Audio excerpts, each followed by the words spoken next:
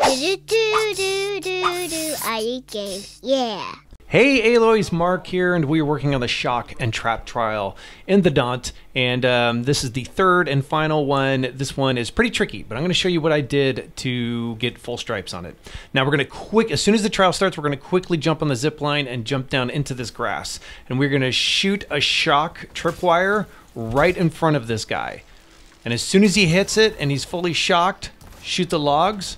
There's one down, two to go. Now we're going to head over to this patch of red grass. Then we're going to head down to the other patch of red grass. Go ahead and sprint across. And be sure you have your shock tripwires ready. Craft some more if you need to. We have plenty of time. And then we're going to scoot down. And these guys have super bad sight. So you can just kind of drop down into this grass. Now, once we're here, there should be a gathering of machines, right? We have a bunch of possible victims here. So go ahead and set your trap wire. By the way, when the reticle is a circle, that means that you can shoot there. So it's a little tiny thing on the reticle that helps. Now, you can see I have another one that's joined the party, but all I'm looking for is two more. Also, if you need to get more after this trap, you got more victims there, and there's a trap above. You don't have to come out of the grass to get these kills.